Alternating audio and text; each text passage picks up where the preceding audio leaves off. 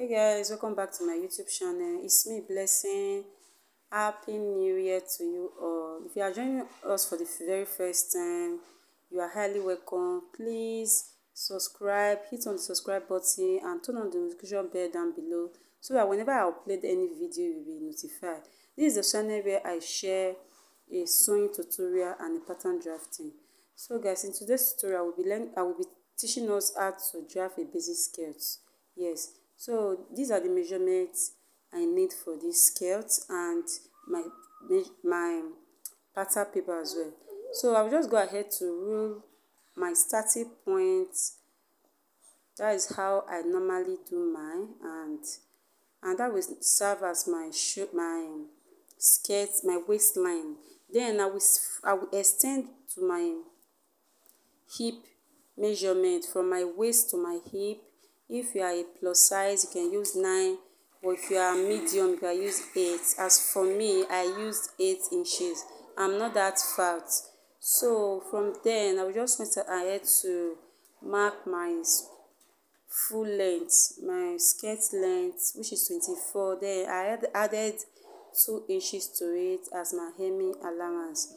Then I will just go ahead to rule all this line up. So guys, I will just go ahead to label there my waistline, my hip line and my full length, okay? So or my hemming line, anyone you call it. So now the first thing I will be doing here is that at the waistline I will just come in to take my dart and I will divide my nipple to nipple measurement. My nipple to nipple measurement is 30 inches, sorry to say 7 inches, but when I divide that by 2, I will have 3.5 inches, okay? So on that 3.5 inches that I marked, I will bring down my that leg to be 5 inches. I will make sure I crochet if it's 3.5 at the down part, just where you see me mark. So I will use a straight ruler to just rule these lines up, and that will be my dart leg, okay? So guys, after ruling, I will just mark 0.5 inches on both sides. So then I will connect it to the dart leg just the way you see me doing.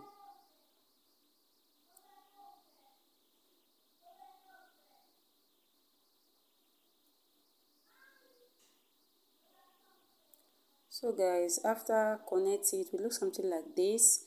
Then the next thing I will be doing here is just to take my measurement. I will divide my waist circumference by 4. Then I will mark what I have.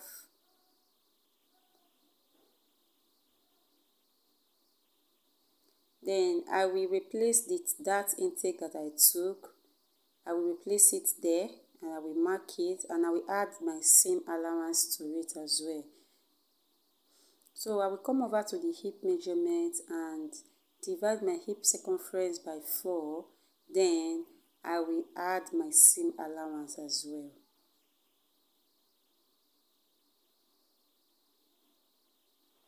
So for the hem part, I will just measure what I have on the hip, then deduct 1.5 inches from it to have my hem part, my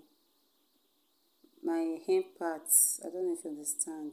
Just look at me as you will understand what I'm saying. I will minus 1.5 inches for my total hip measurement. The hip measurement plus the allowance, okay? Then I will now minus 1.5 inches to get the down parts, okay?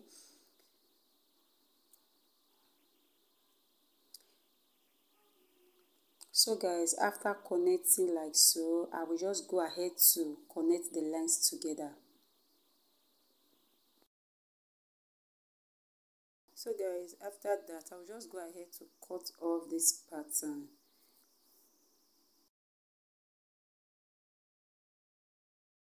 So guys, after cutting, for the center front at the front, sorry, I will come down by 1 inches, okay? 1 inches like so. Then I will connect it to meet the measurement, not the allowance, the real measurement. You remember my waist measurement is 29 inches, my 13 inches. Then when I divide, I have 7.5. Is that the same 7.5 inches that I will connect this 1 inches that I marked down, that I will connect it to meet? Okay, so then after connecting, I will just cut off that part.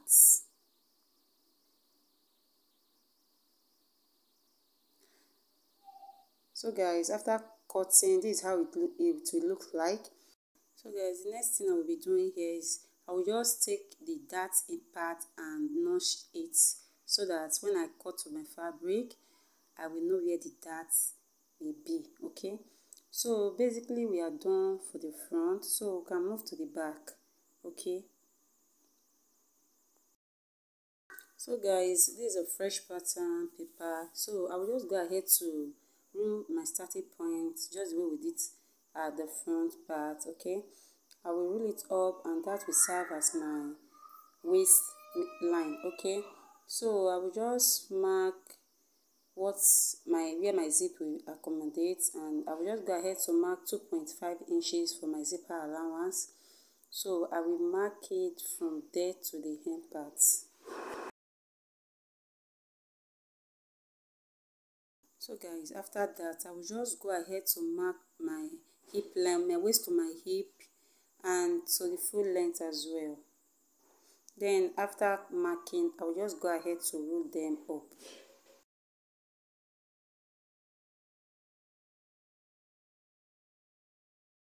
So guys, after rolling, the next thing I will be doing here is for me to take my darts. Okay, so remember we divide our bust measurement, bust band. It gave us 3.5, so I will do the same thing for the dart leg. I will just come down by 6 inches at the back, so I will just cross check if my 3.5 inches is intact. So after that, I will just throw this dart leg together, then I will mark 0.5 inches on both sides.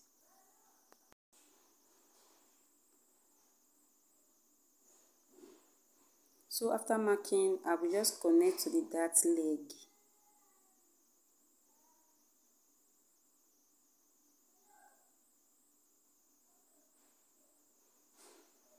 So guys, after connecting, this is how it will look like. Then the next thing is to take my measurements. I will divide my waist measurement by 4, then mark what I have there and replace my dart intake.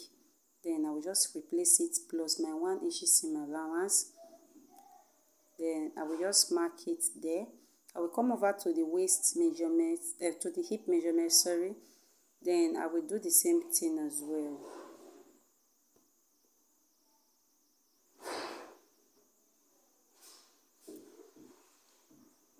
Just like the way we did at the front, I will just minus 1.5 inches from the normal waist hip line, and I will mark what I have on the hem part.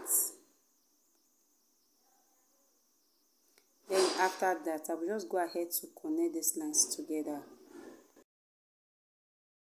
So guys, after connecting, I will just move over to the zipper allowance. So from the measurement we took, the 25 inches, I will come up by 6, not the allowance. I will start my measurement from the original measurement, which is the 24. I will come up by 6 inches, and I will roll it up like so, and that will serve as the slit at the back. While for the zipper, where the zipper will be, where I will sew my zip on, I will mark 1 inches like so, just where you see me doing.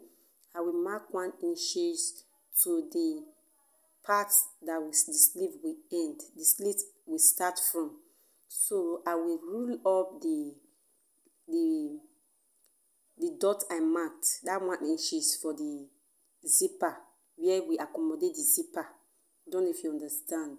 That part that I'm rolling right now is where I will fix my zip to. So the other part now, I will just go ahead to write it there, zip. That is where I will put my zip. While the down part is where I will fold to have my slit. Okay, so if you don't understand, you can stay comment on the comment section, ask me question, and I will be there to reply all your question. Okay, so guys, after that I will just go ahead to cut off this pattern. So guys, I will just go ahead to cut out that part, the remaining part that we don't need anymore. I will just cut it off. So after, I will just cut it to the end of where the slit will start from, just where you see me doing. Okay, so that part we don't need it anymore. Okay, we just cut it off. So that is the other part that the zip will be, and I will fold the other part to the sleeve, to the slit. Okay, so guys, the next thing I will be doing here is to fold the zipper allowance and notch. Then I will do the same. Before then, I will cut out the excess that we marked, that excess that at the top. I will cut it off. Then before I will notch the zipper allowance, then notch my that allowance as well. So guys, basically this pattern is ready. This is how it looks like at the back. So guys, if you learned one or two things from this video, give it a thumbs up. Please, if you have not subscribed to this channel, please subscribe to my channel. I will be very happy. Okay, so guys, thanks for watching. I appreciate your time and I appreciate you guys. So guys, this is the end of this video, and turn on the notification bell if you want to see more of my video. Okay, subscribe as well. Alright guys, bye. See you in my next video.